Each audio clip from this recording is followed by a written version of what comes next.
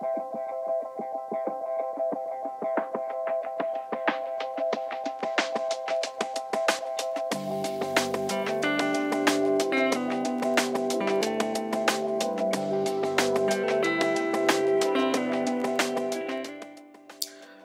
welcome to another edition of Vicarious Travels.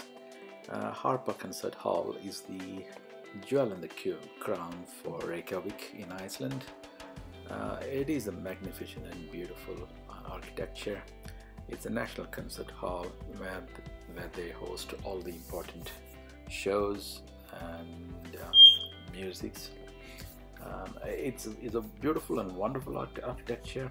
It's built to reflect the volcanic landscape of Iceland. Iceland has got volcanoes everywhere, and so this architecture is built to reflect the volcanic rocks of Iceland. So naturally, Icelanders are very proud of this concert hall, and that shows in the flags flying outside the building. It is truly a magnificent building, and it's beautiful, it's elegant, and it's magnificent, and yet everything comes together to portray the concept of volcano, which is the background of Iceland, which is the story of Iceland, and the architect has succeeded in bringing all those features together and create a aesthetically pleasing and beautiful, elegant structure. Iceland is full of volcanoes, and in the recent past it had violent eruptions everywhere in Iceland. When the molten lava, when it cools down in an hexagonal shaped rocks, which you can see here. If you look closer at the rocks and at the background, you can all see they're all in columns and they're all shaped in hexagonal shape. And so these architectures are built to reflect these rocks, and the shape of the hexagonal shape repeats itself in their design. The famous church of Reykjavik, Allgrímskirkja, is also is another attempt to portray the volcanic rocks and landscapes of Iceland in a different way. But the principle is the same. This is to portray the hexagonal shape of the volcanic basalt rocks when they cool. And then this hexagonal shape keeps repeating itself in every area.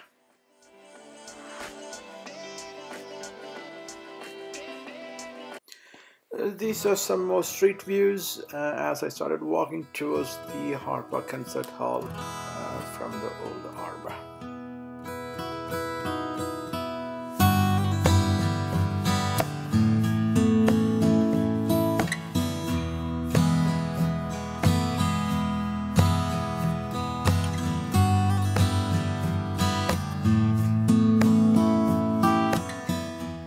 Then I came across this old abandoned Saab, an antique car now.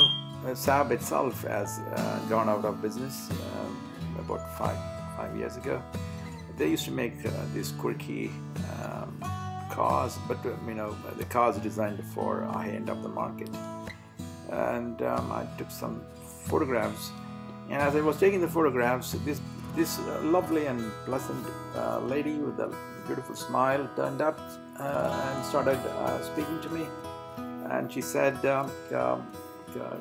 this car has been abandoned for a number of perhaps months now, and she is an Icelander, and she does jewelry. She makes her own jewelry for sales. And then she said she lives in the van just parked next to the car, and you can see the lady and the van background. She's quite mobile, so she moves around to different markets. And yeah, it was lovely to meet somebody locally in Harpa.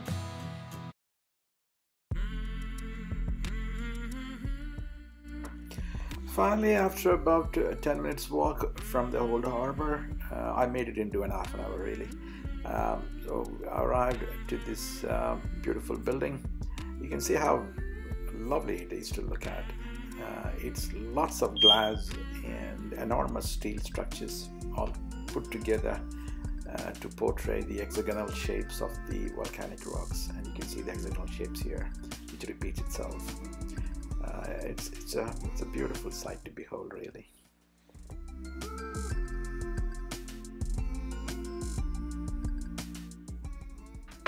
First, I went to see this show, How to Become an Icelander in 60 Minutes. It's a stand-up comedian show. He explained about, in a funny way, how the Icelanders go about their daily lives, the way they talk, the way they walk, and the stories they tell and everything. Then he certifies you by the end of 1 hour that you have become an Icelander.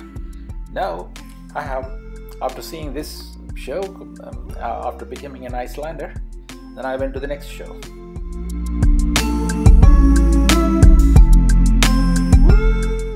Now, having become officially an Icelander, I went to the next stage of learning about the Icelandic sagas in this show.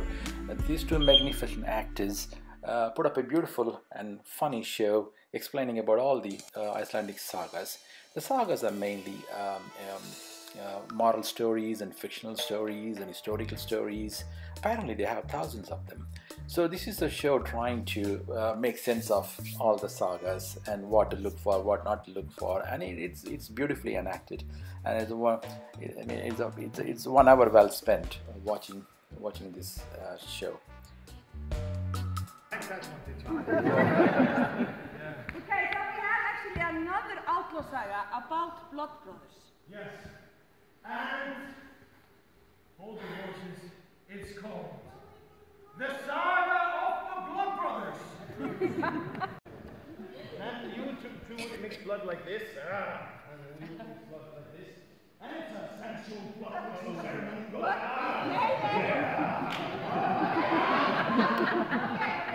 So, the Justins, they are mixing blood. And Kristi and Trump are mixing blood. And guys, they were not... As you can see here, they also encourage the audience to take part in it. Now you can see 3 of our audiences are acting as well. It was very lovely to watch and enjoyable, really.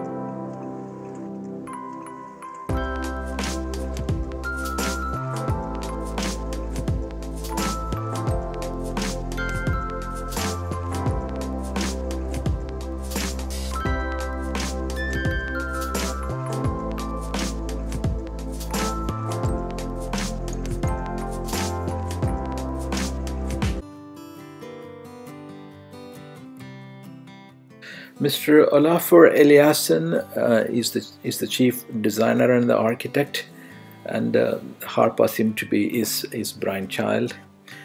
And his main aim states in the website, Eliasson deploys light, color, and natural phenomena to test how physical movement, sensual engagement, and the interaction of body and the brain influence our perception of our surroundings. He seemed to be experimenting with the perception of our brain about our surroundings, and in that he definitely succeeded in creating a wonderful, spacious, and sumptuous architecture where the atmosphere and the space interacts together to provide a very comfortable experience when you come out of the show during intermissions, and it instantly relaxes you, and then you can go back to the next part of the show after having been fully relaxed of being inside this huge spacious atrium.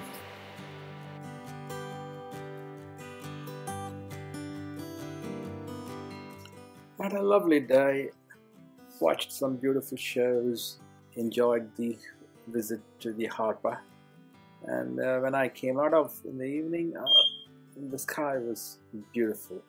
It was got this wonderful reddish hue with the golden background, and when you see a red sky in Iceland, it is a tourist delight, because next day morning it's going to be clear sky and a clear day with no rains.